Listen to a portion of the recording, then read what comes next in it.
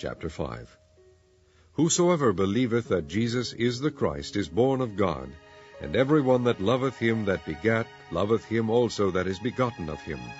By this we know that we love the children of God, when we love God and keep his commandments.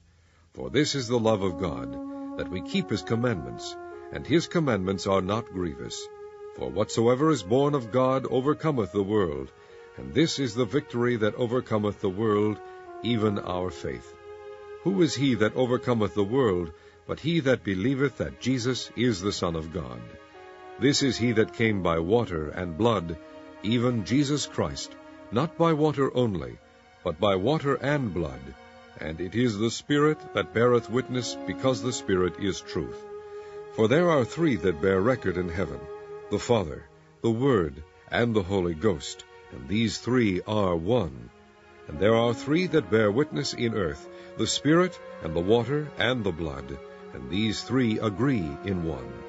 If we receive the witness of men, the witness of God is greater, for this is the witness of God which he hath testified of his Son.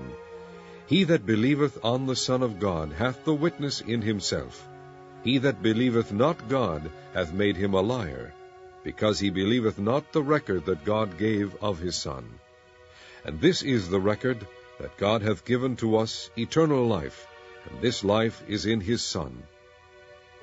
He that hath the Son hath life, and he that hath not the Son of God hath not life.